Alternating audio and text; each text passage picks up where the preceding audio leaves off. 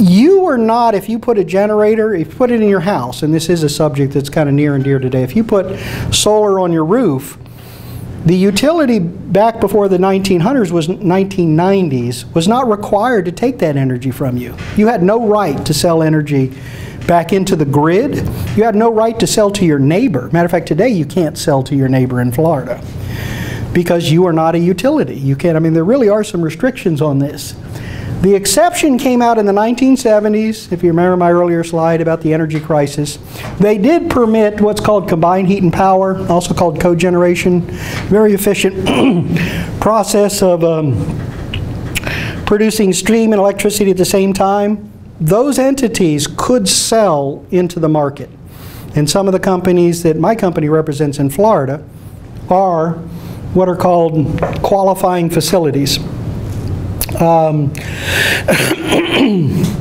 to think of which ones they are. Anyway, they make steam and they sell the steam to Praxair, which is compressing air, and they sell the electricity in the market. So with that exception, nobody else could sell into the wholesale market.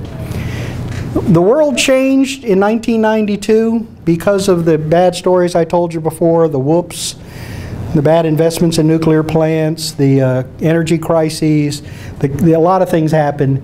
They said there's got to be a better way. Think back to my Thomas Sowell quote. Sure sounds good if we do something different. Number one is they opened up the transmission system. Prior to that time, you did not have the right to use the transmission system. So it's like the interstate system. You didn't have the right to use the interstate transmissions, the interstate system. Figuratively. If you wanted to sell oranges to somebody in South Carolina, you showed up at the border with Georgia, they were not required to let you move those. They would say, hold it right there. Why don't you take your oranges and put them in my truck? And I'm going to South Carolina and I'll sell them and I'll take the profit.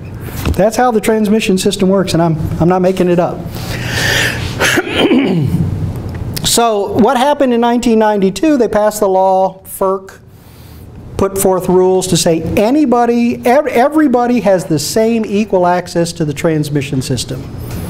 And a lot of things were put in place to do it.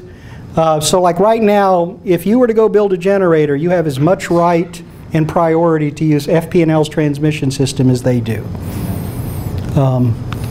Anyone could also own generation and sell. I told you, other than that one little carve out for cogeneration plants, you weren't allowed to have a generator and just sell to other people. You can do that now. You could starting in the 1990s.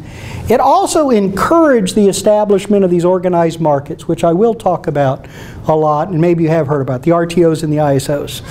The word encourage is important. It was supposed to be mandated. Politically, that didn't go over.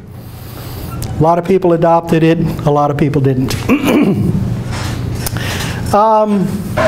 So I think I've talked about some of this, the reasoning. People thought that you know, there was just too much risk from the consumers, people making bad mistakes. It was just to generally promote competition, make things cheaper. And I like to throw in my soapbox comment, it was because others just wanted to play in the sandbox. It is a multi-billion-dollar industry that a lot of banks wanted a piece of. And what I saw at the very beginnings of the market, you couldn't deny that that was going on. So before we go more, why don't we take a 5-minute break?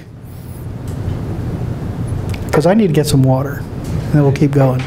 Can we do that? Or I'll take a 2-minute break and you guys sit where you are, I don't care.